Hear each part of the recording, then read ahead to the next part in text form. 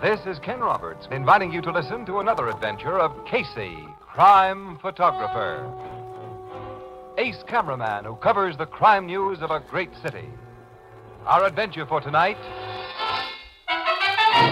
Woman of Mystery.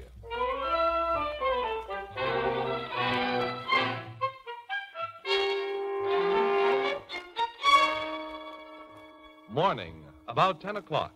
In a private office at police headquarters, a telephone rings and... Homicide Bureau, Captain Logan speaking. Is this the place to report a murder?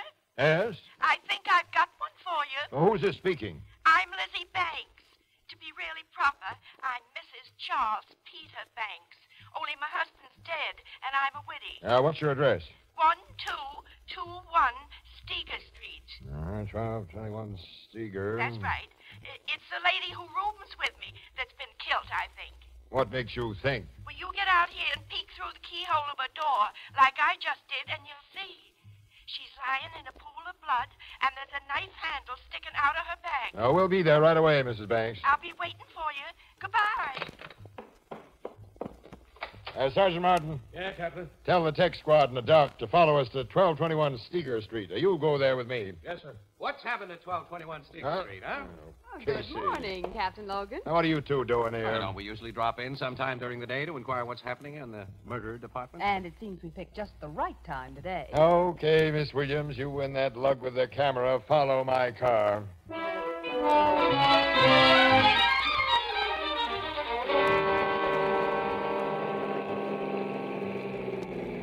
Captain Logan's car is stuck in front of that little ramshackle cottage, Casey. Yeah, I'll park right behind him. Boy, is this a crummy neighborhood. Yeah, we won't get any front page stuff here. Murder's got to be glamorized to write big headlines. Yeah. Come on, Annie. Mm-hmm. Oh, little old woman's come out of that door. Are you Mrs. Banks? That's me, Lizzie Banks. Mrs. Charles Peter Banks. Well, I'm Captain Logan. This is Sergeant Martin. Oh, pleased to meet you. Howdy, ma'am. And who's that fellow with the picture box? Just a press photographer, Mrs. Banks. Pay no attention to him. You here to take pictures of me, young man? Definitely, Mrs. Banks. Oh, come in and make yourself to home. You and your lady friend, both. Thank you. Where's this roomer you think is... In the front bedroom, just off my parlor here. There. The door's locked. Well, it's the only room I rent out. Only room I gotta rent, matter of fact. Sergeant. Yeah? Take a squint through this keyhole. There's only 4 rooms in this place. Parlor, kitchen, front and back bedrooms. I'd say the woman lying on the floor in there has been stabbed, Captain. Oh, I used to have a nice big house when my husband was alive. 6 rooms and bath, but that... Now, we'll break in the door, Hey, Sergeant. who'll pay for that door? Now, we can't think of that now, lady. All right. All together, Martin. Oh, I'm a poor woman. One push is all a door like that needs. Oh, well, I'll get another door somewhere. This woman's stone cold. She's been dead for hours. The knife in her back was pushed in up to the hilt. Now, all of you keep out of this room. I don't want you stepping on possible evidence. What's the dead woman's name, Mrs. Banks? Oh, Miss Jessup. Poor Miss Jessup. Miss Jessup, huh? Dorothy, at least that's what she told me. Such a nice woman she was. So quiet. And she paid her rent so regular. I want to hear all you know about her in a minute. She's a big gal. Only a husky could have driven that knife so deep in her back, Martin. And it was done with one clean stroke. Yeah, it took muscle to do that, Captain. You got any idea who was with your roomer last night, Mrs. Banks? No, I haven't, young man. Miss Jessup came home about 8 o'clock and said, good evening, and then went into a room here, and I heard her bolt the door. I went to my own bedroom pretty soon after that and went to sleep. This morning I called to her, and she didn't answer. I tried the door and found it locked, and then I did what any woman would do and peeked through the keyhole.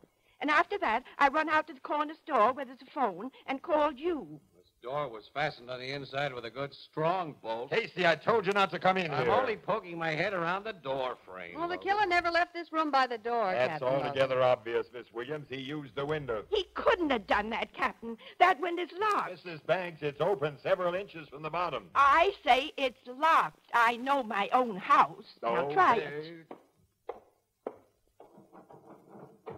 Hey, it is locked in this position. And locked from the inside by them spring bolts in the frame. Miss Jessup always left it like that at night, open enough to get fresh air, but not open enough so that even a cat could crawl in. Say, she's been killed in a room that nobody could have got in or out of. Casey. Yeah, let me take another look at that knife. The woman couldn't have stabbed herself in the back like that, sir. How was Miss Jessup murdered? How? The answer seems very simple to me, Mrs. Banks. Oh, it is? Well, sure. I'll show you why it's simple, pal, if you'll give me your royal permission to come through this doorway. Okay, but watch your step. Thank you. Well, now, look. This is an old-fashioned type of window without counterweights or friction slides. You raise or lower the sash, you pull out 2 spring catches on the side. I know that. What I don't know, Wait a Casey, minute, pal. The round spring bolts in the sash snap into holes in the casing and lock. That is, when they find those holes. Now, that can be prevented. When I was a kid, we lived in an old house that had this arrangement. I used to monkey with it. Would you get to the Give point? me a chance. Now, probably to delay the discovery of the body, whoever killed this woman figured it smart to leave the window as she usually locked it at night. Only a few inches from the bottom. So, he ran a pair of thin strips, common metal bailing straps to do the trick, between the sash and the casement, climbed outside, lowered the window, pulled out his strips, and let the spring bolt shoot into place. It could have been done that way easy, Captain. Yeah. Oh, Casey, now you've ruined a nice mystery. I've always wanted to run into a real case of murder where the killer has vanished from an escape-proof room. You and I should live so long, Annie. But who could have been the big, strong person who drubbed that dagger into Miss Jessup's back? Now, Mrs. Banks, step back into your parlor, will you? I want you to tell me all you know about Miss Jessup. Yes. Yeah, that sounds like the tech squad, Sergeant. Let him in and have him give that room the works. Yes, sir. Now, Mrs. Banks, how long have you known Miss Jessup? Only 2 months, Captain, since she rented my room. I don't really know anything about her at all, except she was a woman of mystery. A woman of what? Mystery, Captain. A woman of mystery.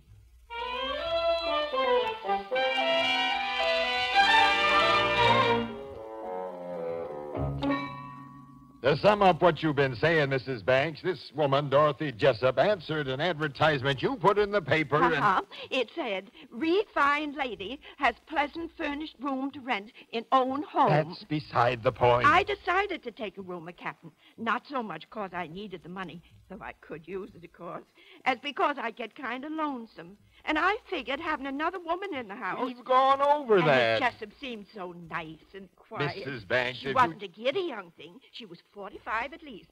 So I The thought... point, Mrs. Banks, is that she never told you anything about And herself. that's why I say she was mysterious, Captain. Most women do tell things. Women like to talk. Yeah, I'm getting the proof of that. What? Ah, take it easy, Logan. Take it easy. Mrs. Banks. You want to take another picture of me, Mr. Casey? Well, I've taken a half a dozen of you while you've been getting acquainted with the captain. But you see, now we'd like to nail something down. Now, did Miss Jessup ever say or do anything to give you the idea that she had secrets? Secrets that might possibly explain her murder? She certainly did do something. Oh? She come into my house with a suitcase. And from that day on, she never went out of her room without leaving that suitcase locked. How did you discover that? How do you suppose I discovered it? A body's got every right to find out whether folks distrust him and lock things up. Oh, Sergeant Martin, Yes, sir. there's a locked suitcase in the dead woman's room. Bring it here if the tech men are finished with it. Okay, Captain. I was just coming out for you. The doc would like to have you in there for a minute. All right. You stay here with Mrs. Banks. You Excuse don't me. have to leave a policeman to watch Oh, me. no. Don't worry. You're not being watched, Mrs. Banks. Hey, whose picture is this on your wall? This beautiful young woman. Why, Mr. Casey, believe it or not, that's a photograph of me. Took 50 years ago. You know, I figured it was you. You could tell. Sure. Seeing me all wrinkled now and shrunk up. Well, your face still has the fine lines of the girls in this picture. Oh, that's nice of you to say. My husband used to make pretty speeches like that to me. Charlie's been gone now for 14 years. Tell us about yourself and your husband, Mrs. Banks. For the story, all right. Well, your newspaper story won't be the first one read about Charles Peter Banks and me, Miss Williams. We was once somebodies. Somebody? You ever hear of Elizabeth Fontenoy? No. Of course you didn't. Elizabeth Fontenoy was my stage name. back in your grandmother's day. You were an actress? Uh-huh.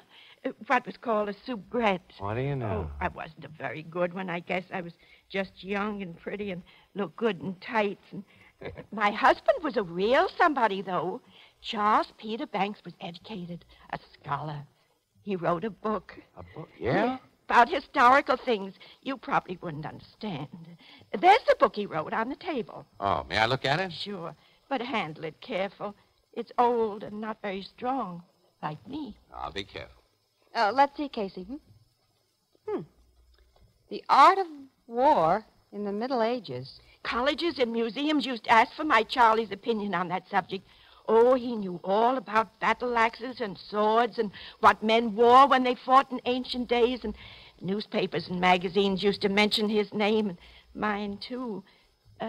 You might maybe put in a word or two about that in your story, miss? I shall, Mrs. Banks. Oh, here's that dratted captain back again. Well, the docs just confirmed my opinion of this stabbing, Casey. What do you say, Logan? That only a very strong person could have done the job. The knife was driven completely through that woman's body and through a rib bone. Through a rib bone? Yeah. Say, Mrs. Banks, do you know of any big or very strong people who were associated with Miss Jessup? Well, I don't know if you call my next-door neighbor associated with her, but he's big and strong, and she had a fight with him last week. She had a fight? Well, not exactly a fight. She just told him she'd scratch his eyes out if he didn't stop getting drunk and pestering her. Oh, Gus Ettenberg's what I call a masher. Made Lena Finnegan mad as all get out when Gus took a shine to Miss Jessup. Oh, well, what was Lena Finnegan mad about? She was jealous. She wants to marry Gus. They'd make a good pair. Lena's big as a skinned horse, just like he is. At last, you're telling me something that may help my investigation. Now, hold your horses. I don't think Gus or Lena killed Miss Jessup, though I might be wrong. Have you looked into her suitcase yet? No, but I got it here. Also, the key to it, found in the dead woman's purse. I'll open it now, and let's see. Only a few papers inside. Let's see what they are. Hey, look at this. I've seen documents like that before. It's a parolee's discharge from Avon Prison. In the name of Dorothy Jessup Prentice. Dorothy Prentice.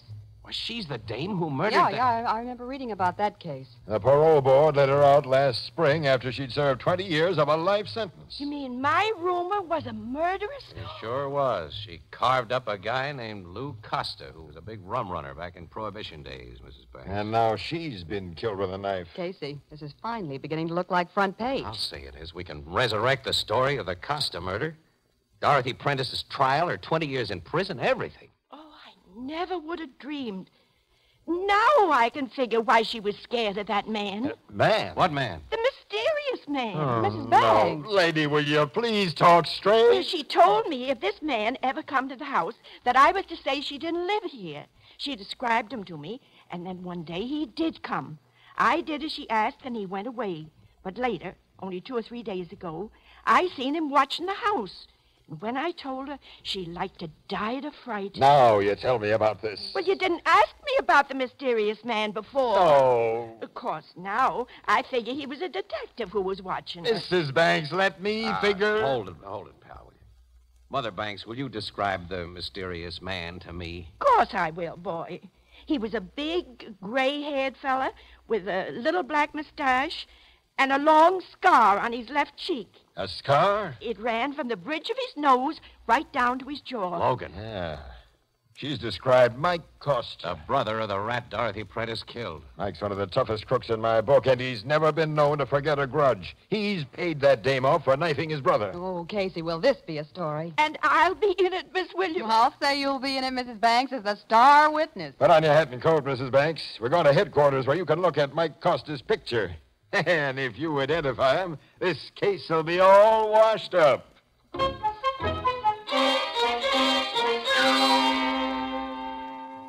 That's a picture of the man I know, Captain. That mysterious man Miss Jessup was afeard of. Sergeant, get out a pickup order on Scarface Mike Costa. Have him brought in here, and quick.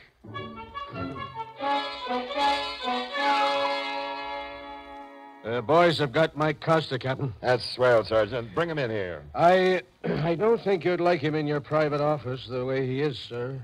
What do you mean? Mike tried to shoot it out with the cops who cornered him, and, well, he didn't do so well. They're in good health, but he's dead. He tried shooting it out. Right, Casey. Well, that's pretty good proof that he killed Dorothy Prentice. We knew why the cops were after him. Excuse me, so Miss Williams. According to the report I just got, Mike started shooting for an entirely different reason. What reason? He thought the boys had his number for the stick-up killing of that gas station attendant last night. Captain, he was pulling that stick-up way over on the east side at the very time Dorothy Prentice was being stabbed away over on the west side. Are you sure? Yes, sir. He's been positively identified as the stick-up killer. There goes my case against Mike Costa. And my beautiful corny story about a brother's revenge. The death of Mrs. Banks, woman of mystery, is becoming mysterious after all.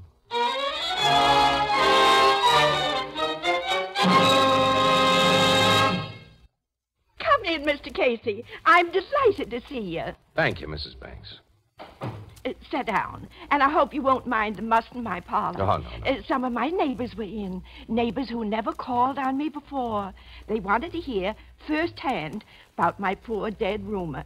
They just left, and I ain't had time to clear up the tea things we use. Can I give you a cup of tea? No, thanks. No, Mrs. Banks, I came here for a talk. That's fine. I like to talk. Yeah. You like to have people want to talk to you. Huh?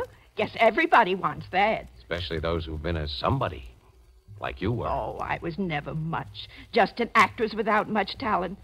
My husband was really the somebody. Yes, I stopped in at the public library this afternoon and looked over the book he wrote. You did? Mm-hmm, yeah.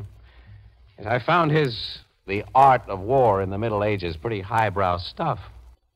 A whole lot of it was way over my head, but it gave me an idea. Just like it gave you one. I don't know what you mean. You killed Dorothy Jessup Prentice, didn't you? Of course, you're joking. No, Mrs. Banks. Young man, I weigh just 87 pounds in my heaviest coat and winter galoshes. Are you saying that I drove a knife completely through that big woman? Yes.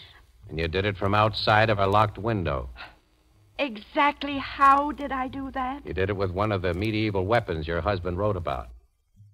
The kind that could throw an arrow, a spear, and a knife with accuracy and silence and great force.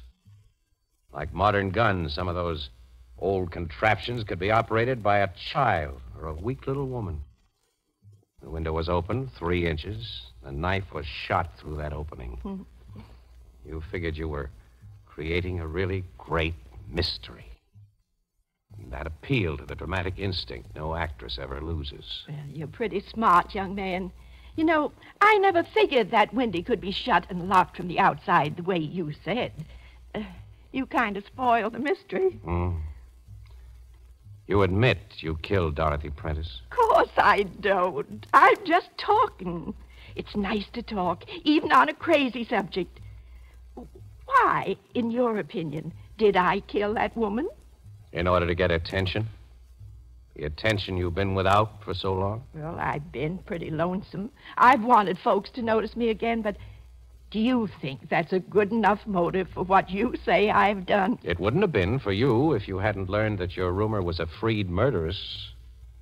You considered her life of little value. It didn't have any value. She was a bad woman.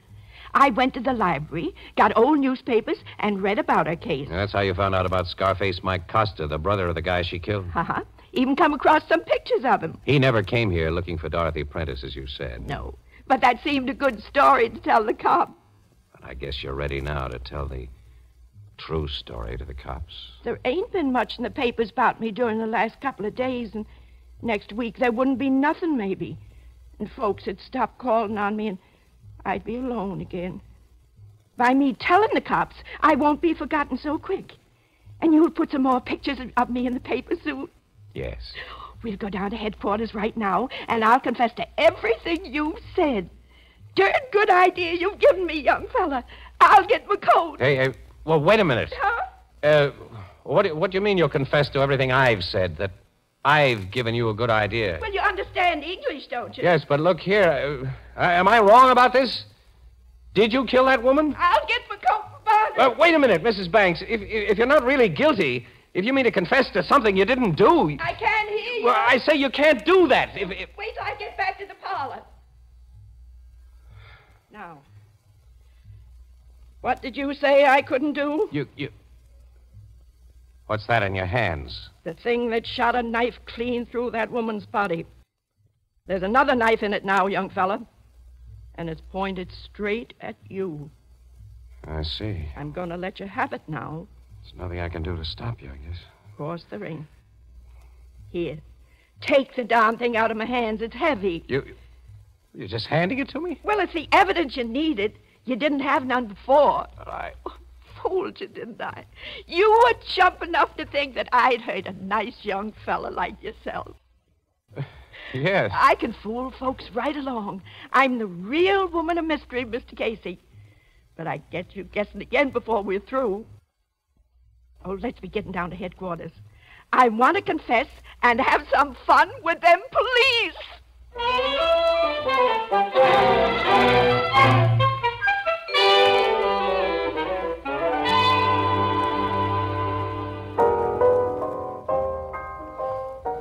What was the gadget Mrs. Banks had, Casey, that shoots knives?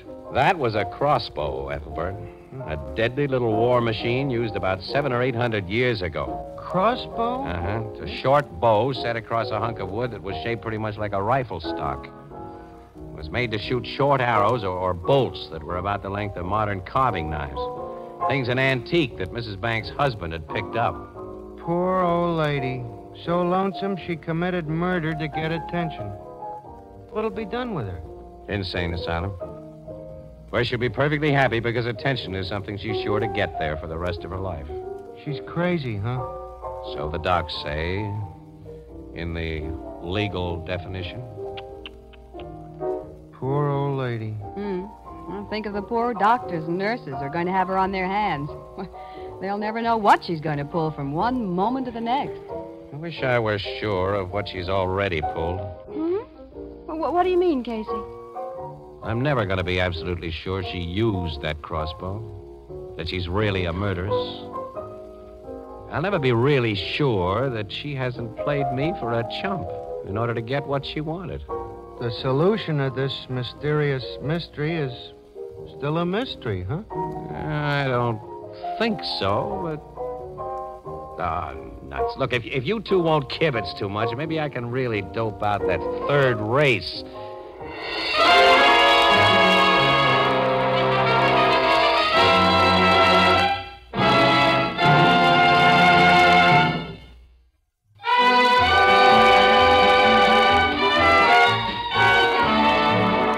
Crime Photographer, starring Stutz Cotsworth, is produced and directed by John Dietz. It is written by Alonzo Dean Cole and is based on the fictional character of Flash Gun Casey, created by George Harmon Cox. Original music by John Gart, and the program features Jan Miner as Anne and John Gibson as Ethelbert and Eva Condon as Mrs. Banks. Herman Chittison is the Blue Note pianist.